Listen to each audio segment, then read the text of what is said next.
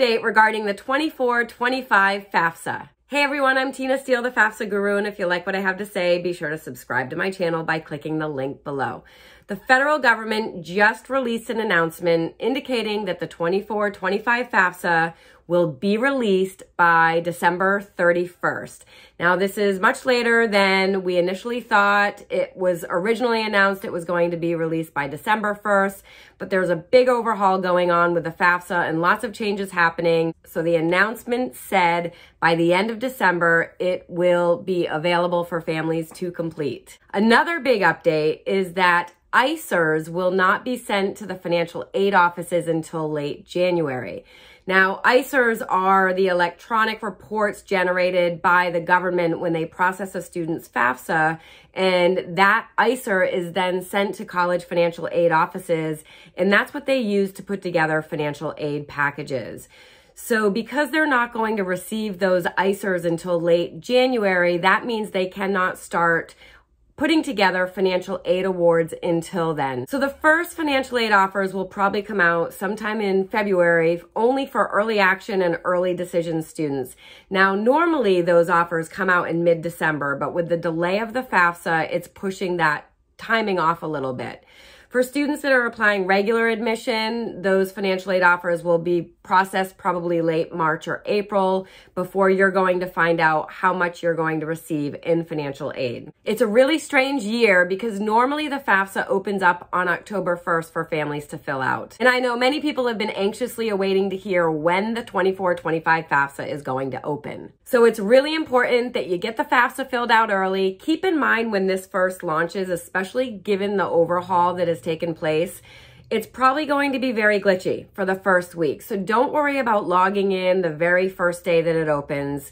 I would give it a few days or a week before even logging into the site and attempting to fill it out. Another update regarding this FAFSA is that it's going to range anywhere from 18 questions to 50 questions, depending on a student and family circumstances and how simple their situation is or how complicated it is.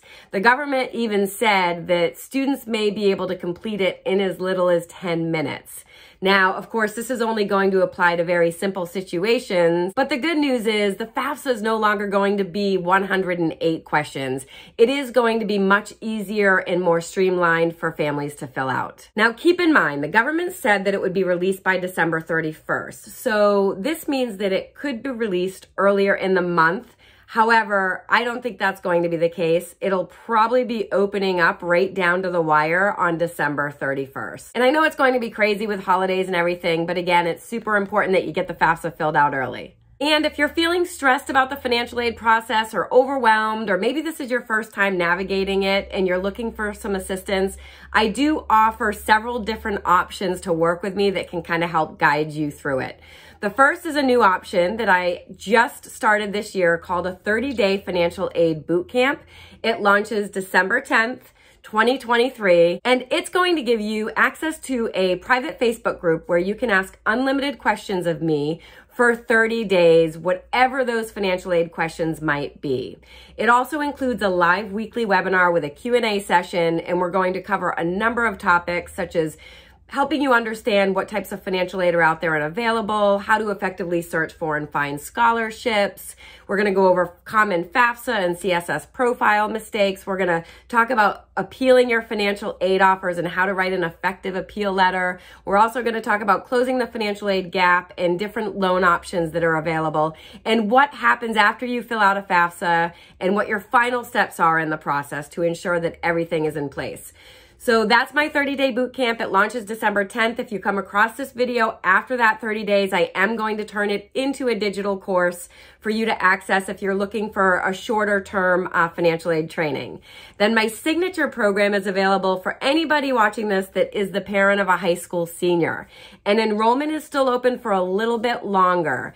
It launched in September, it runs through May, and this is intended to take a deep dive into the financial aid process with you. Every every month on the first of the month, I release new content into this academy for you to access in the forms of tutorials, short webinars, videos, PDF documents, and things like that. And I upload 20 to 50 scholarship resources that high school seniors can apply for each and every month.